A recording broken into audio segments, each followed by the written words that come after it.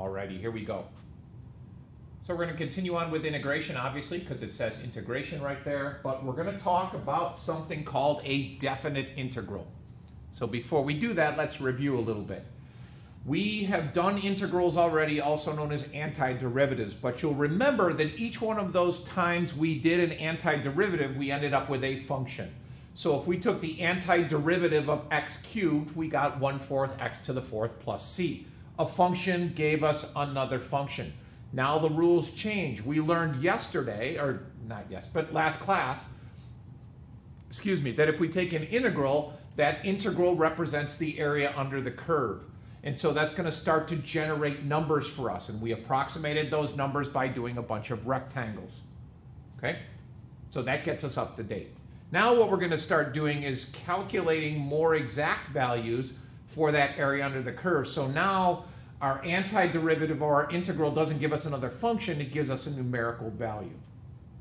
Okay, we're good? Beautiful. Okay, so we're going to talk about something called the Reimann sum. Reimann was a mathematician who came up with one simple idea, which I'll get to when when it's appropriate. But he's historically famous because he asked one simple question, which I'll get to later. Okay, we're going to talk about a Reimann sum. As I mentioned, we're going to talk about definite integrals as limits. There is an analogy with derivatives. You'll remember when we did derivatives, we had that big, ugly difference quotient with a limit in front of it. We played with that for a while, and then it went away. The same thing is true here. We're not going to spend a lot of time on it, but it is the conceptual part of the lesson that I want to talk with you about. Then we're going to talk about all the properties associated with definite integrals. Those are easy. And then, of course, you're going to use some mad geometry skills to solve most of the problems on the homework tonight, okay, which hopefully won't be that difficult. Okay, so Reimann sums.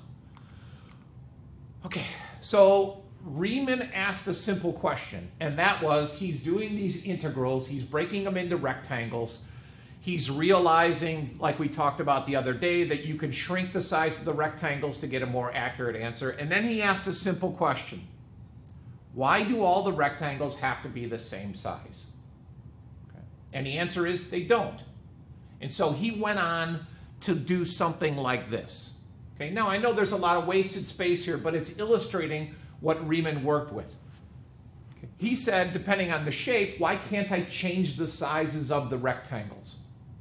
Right. And he created this formula up on top. This, as it says, weird notation. And I want to break each of those parts down for you because this is what brings the concept that Reimann eventually came up with. Okay, so what does the sigma do? I know you've seen that in other classes. What is the sigma is that giant capital E looking thing for those of you that don't know. What does that do, or what does it mean mathematically? Does anybody know? Adds up all the sums of Good. the function. It adds up everything. Okay. F of C. Oh, here, I got some stuff here. Okay. First of all, delta x is the width of the rectangle. We talked about that the other day. That's easy. F of CI is the height of one rectangle.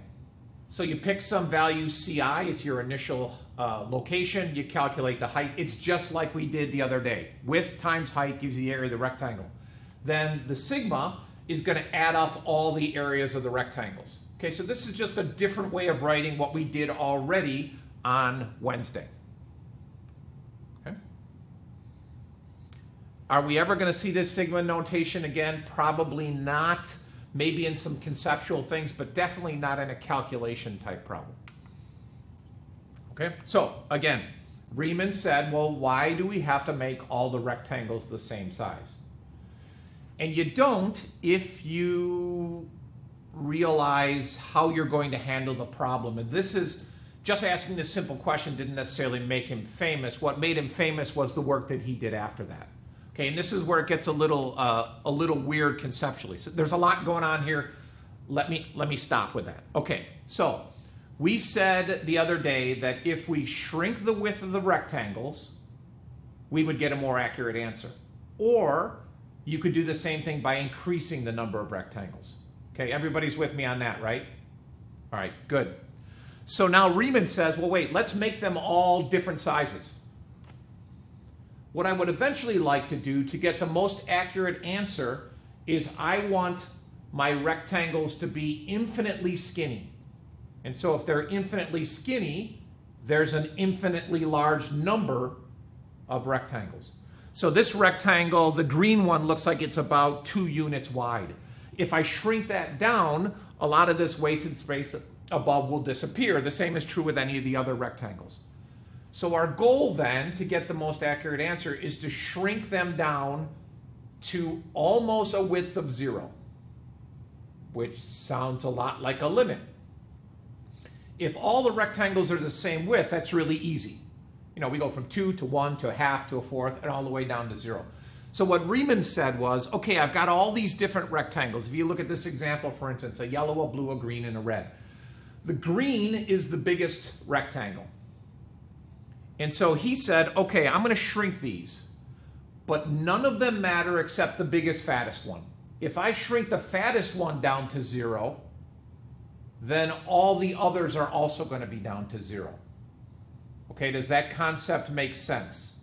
Find the biggest rectangle, shrink them all down, but as long as you shrink this biggest one down to 0, they've all gone down to 0. Okay, so some notation. He called his interval a partition and labeled it as delta.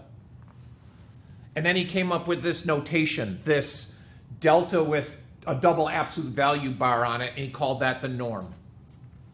That's the largest width of any of the rectangles. So if we come back here to this picture, this would be my norm, because that's the widest rectangle.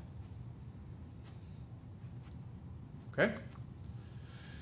And so he said, if I want an exact answer, not the approximations we did the other day, but an exact answer for the area under the curve, I need to shrink the fattest rectangle down to 0.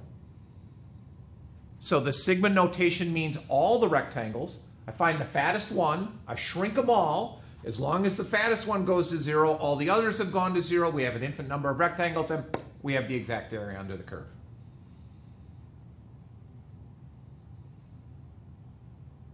Okay? Breather for a second. Questions? No? Good. Why does it, like, just because you make the bigger one smaller, why does it make all the other ones smaller? Think about these things shrinking at the same rate. Okay. So as they shrink at the same rate, if they're getting smaller and smaller, by the time the fattest one gets to 0, all the others have already gone to 0. Okay, thank you. Okay, any other questions? This is all just the conceptual stuff. We're not really going to do any work with this, but I want you to understand where this comes from. And now that we've talked about that, what's going to happen in later problems is any problem involving rectangles is just going to be referred to as a Reimann sum. Sometimes Reimann sums will have the same width rectangles. Sometimes they'll have different size rectangles, but all of those rectangles get thrown into a Reimann sum problem. Okay, so we're good. Now we're making that transition. The transition is from approximate answers, like we did the other day, to now I want exact answers. Approximate is not good enough. This is going to give me an exact answer. And that exact answer is what's called a definite integral. And we're going to start small with this. We're going to do some really easy calculations. But before we do the easy calculations, we need some notation. And so we get this puppy. The left-hand side of this equal sign is the Reimann sum definition of the exact area under the curve. I don't ever want to see that ever again, because you can, I think you all appreciate it's ridiculous. The right-hand side of that equation, we're going to use ad nauseum. And notice it looks familiar, except all of a sudden this A and B thing pops up. Okay, those are called our limits of integration. You know A and B already. A is our starting point, B is our ending point. So this notation on the right is saying find the area under the curve, find the exact area under the curve from A to B. Okay. A is called the lower limit, B is called the upper limit, because it's on the lower part. B is on the lower limit, upper limit.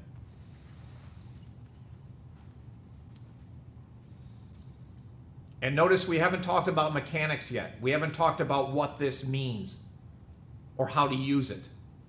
Not yet. That's actually going to come after break. We're going to cheat a little bit today.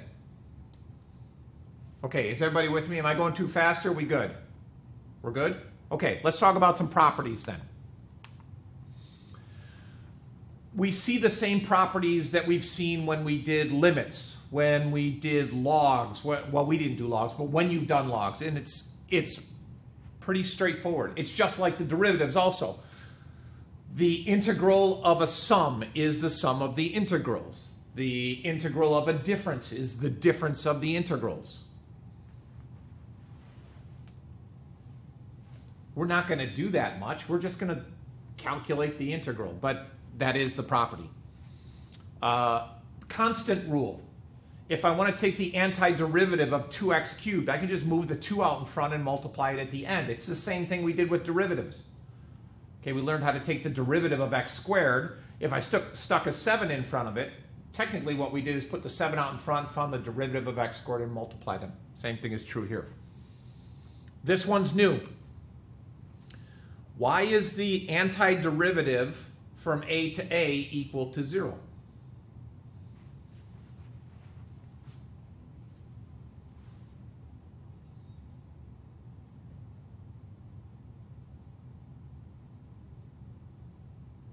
Anyone? Bueller? Because the area under the function in the region from A to A, there is no area, so it has to be 0. Perfect. Yep.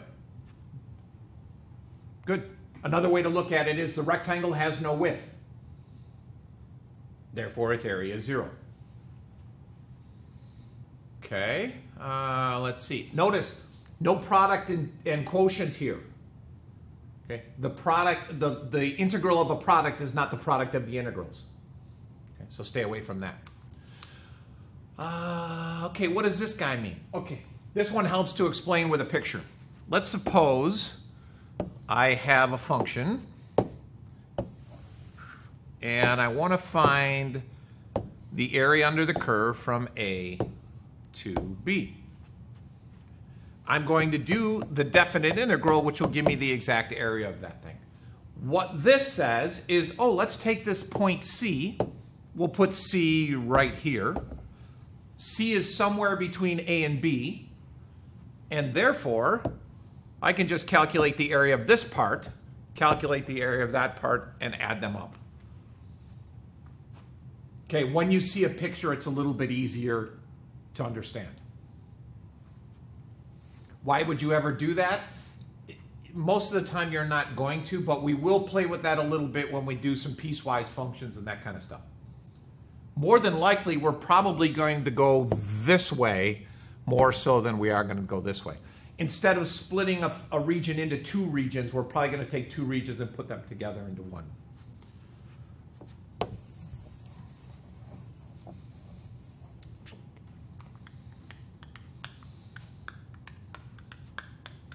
And then one last one. What if I screw up and I switch the upper limit and the lower limit? That's okay. Just put it back as long as you put a minus sign in front of it. Okay, so if I'm doing an integral from 2 to 3 of f of x dx, and it's given to me upside down, 3 to 2 f of x dx, you can fix it by just putting a minus sign in front of it. Okay. In other words, anytime you switch the limits of integration, you got to multiply it by -1.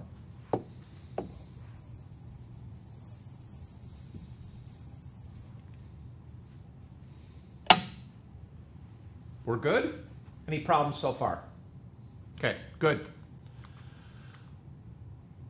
I have a very simple problem for you. I'm not going to spend a lot of time on it because we're going to do this later, but it's the answer that I want to get to, okay? So bear with me. I'm giving you this information. If I take the definite integral from 2 to 4 of the function x cubed, the answer is 60. You'll have to trust me on that. And in a couple weeks, you'll be able to do this on your own. The same is true for x and just plain old dx. There's the answers. I'm telling you what that is. So now I want to find the integral of this thing. I've got a nice, cute little cubic there. And I want to find out the exact area under the curve of that cubic so I can break it into the parts, plug and chug, use the properties that we did before, and get this mess. Okay? You don't have to be a rocket scientist to figure out what I'm doing here. But what I did want to talk about is that negative answer. This is going to bother some of you. Welcome to calculus. What does that mean? That means that if I take this function, this cubic, and I graph it, when I calculate the area under the curve, I get a negative area. That's never happened before. In fact, when I work with my freshmen in geometry, that's a big no-no. You can never have a negative distance. You can never have a negative area. If you get a negative area, you made a mistake. In calculus, that rule goes out the window. Okay? But what does it mean? How do I get a negative area other than I just looked at this problem and, oh, look, the answer is negative? Well, there's a simple explanation. Anytime the area goes below the x-axis, that is considered negative area.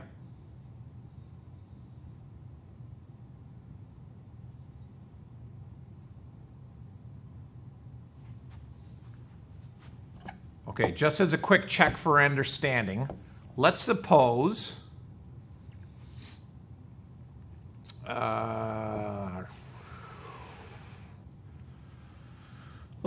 I did this. Negative pi over 2 pi over 2 of the sine of x dx. What does that equal?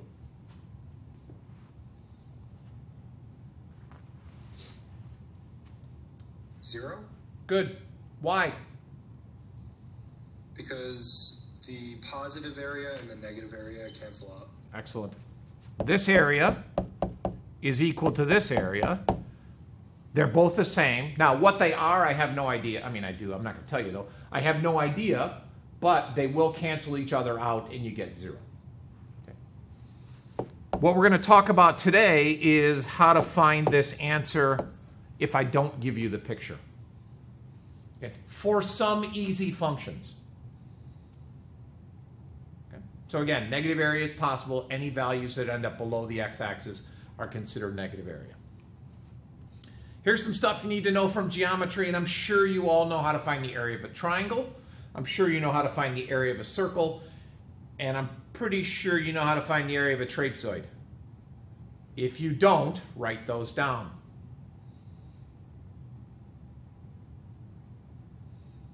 I also didn't list some of the other ones like squares and rectangles. Okay, so now here comes the easy part of the lesson.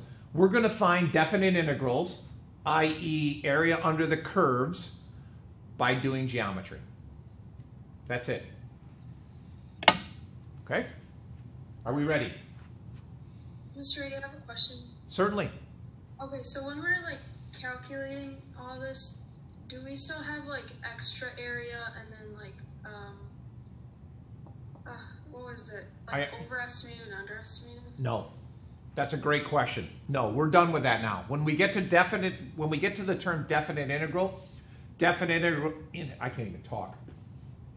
Definite integral implies that we're getting an exact area, no approximations. If you're going to get an approximate area, it will say something like, use Reimann sums to approximate the area under the curve using 5 rectangles. Okay. Otherwise, we're doing this exact stuff now. And the exact stuff is going to get more difficult as time goes on, but just to give you an idea of what's going on, we're going to start with something basic. Okay? Good question. Any other questions? All right, let's do this. I've got 3 examples for you.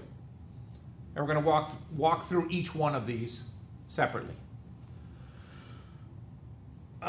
Similar to the rectangles, if we draw a good picture, we're good to go. So let's start with part A. What does the graph of 4 look like?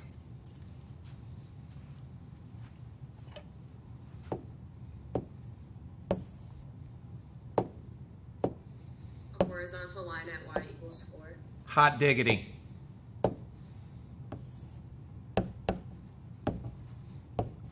So what is the integral or the definite integral asking us? It's asking us what's the area under the curve of this horizontal line from 1 to 3. Wow. There we go. What's the answer?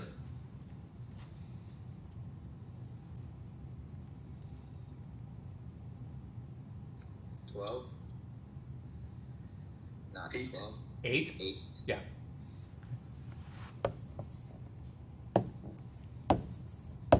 Two times 4. This is not a Riemann sum problem. It's just we happen to get a rectangle based on that graph. Okay. You see how we're doing this now. This isn't calculus where we're figuring out an antiderivative of 4 or an antiderivative of x plus 2. We're drawing a picture and using our geometric knowledge to figure this out.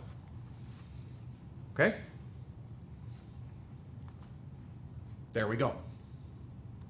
All right, go back to number 2. What's the graph of x plus 2 look like?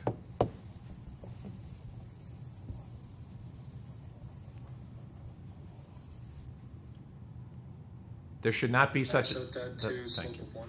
Say again, I'm sorry. Y-intercept at 0, 2, and then it's just a slope 1 line. Okay, so sketch that in your notes and then tell me what shape is the area that we're looking for in this problem.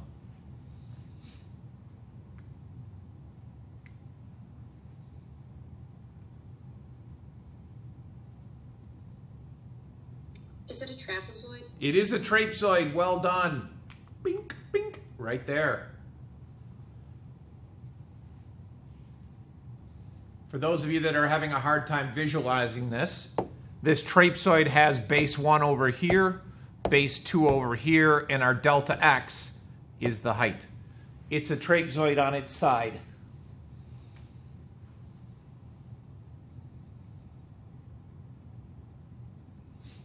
Okay. 1/2 height times b1 plus b2.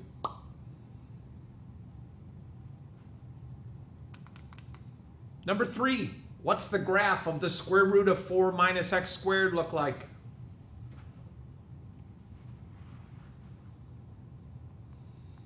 Upside down quadratic, or sorry, parabola at y-intercept of 0, 4.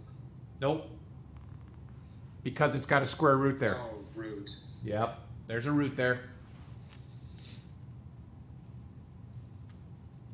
Anybody else? Is this a semicircle? It is a semicircle. The top, bottom, or left or right? Alex? The top. Yes, it is the top. Good. With a radius of what? 4. 2. Which one?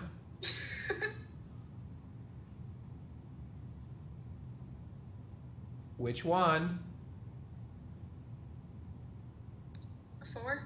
Which one? 2. Which one? 1, 1, 1. 1. Now you've changed to 1. So now we have possible answers of 1, 2, or 4.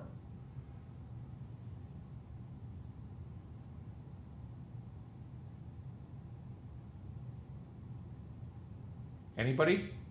2. It's 2, yeah. It's the square root of that number. Now, how do you know that? Well, go back to the equation of a circle.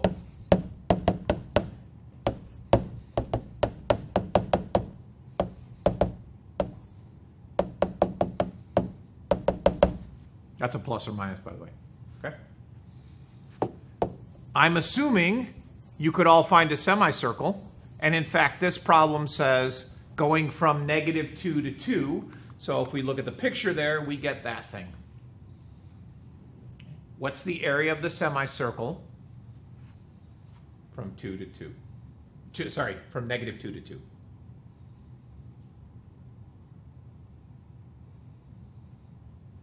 Okay, just for giggles, let's change this last problem a little bit. What if I asked you for this?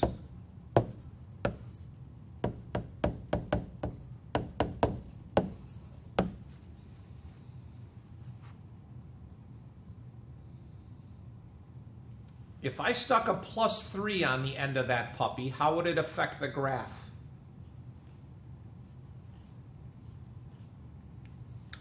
Wouldn't you have a full circle then? No, but a good guess. Would it go up Is it- 3? Yes, it would go up 3. It would take that whole graph and move the whole thing up. So we would get something like this, where this would be at 5, and my semicircle would be sitting there. However, notice, we define the definite integral as the area from the curve down to the x-axis. So we'd have to add on to it this little rectangle below it. So all of this would be the area we're looking for. So it would be the semicircle plus the rectangle. That rectangle, by the way, is 4 by 3. So it'd be 2 pi plus 12.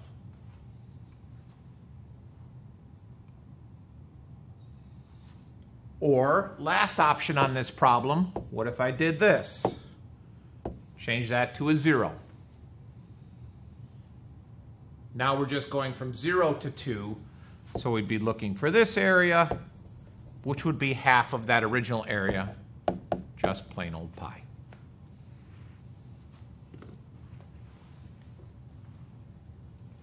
All right, so notice we're not doing a lot of calculus here. We're using some calculus notation, but we're pretty much just doing geometry. Questions? I got one more example for you.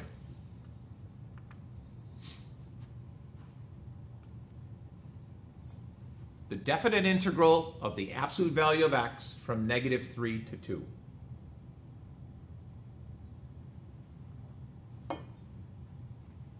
Any ideas? I assume you all know what the absolute value of x looks like, yes?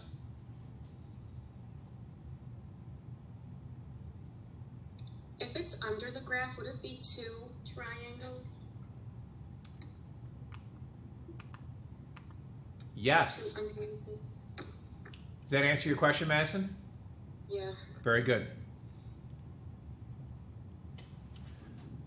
I'm going from -3 to 2. So I would solve that problem. First of all, I graph the absolute value of x, which you know is that V-looking thing. And then if you go from -3 to 2, like Madison said, you've got two different triangles. Mine are pink and brown. Find the area of the pink rectangle, find the area of the brown rectangle, add them up. Even when we figure out how to do antiderivatives and we start doing calculus on this thing, we're never going to take an antiderivative of absolute value of x or any variation of an absolute value. It's always going to come down to a picture, just like we did with derivatives. Remember, we talked about derivatives of absolute value, but we never actually took a derivative. We cheated by drawing pictures and calculating slopes. Same thing is true here. Okay. Would the area be -1? Nope. Area is 6.5. Nothing below the x-axis here. All the areas are positive. Okay. Okay? Are we good? Okay, so this is kind of the calm before the storm. The lesson for day 38, is it day 38? Day 39 is a little bit of conceptual stuff, understanding what Reimann sums are, and then geometry. Geometry, geometry, geometry. When we come back from break, we're going to go back and look at problems like this, like these three, but we're actually going to do some calculus. We're going to calculate the antiderivative of this thing and figure out how to numerically calculate the area without having to draw a picture. Okay. But that's a ways away. It's really important. It's so important, it's called the fundamental theorem of calculus. But we'll do that when we get back from break. Okay?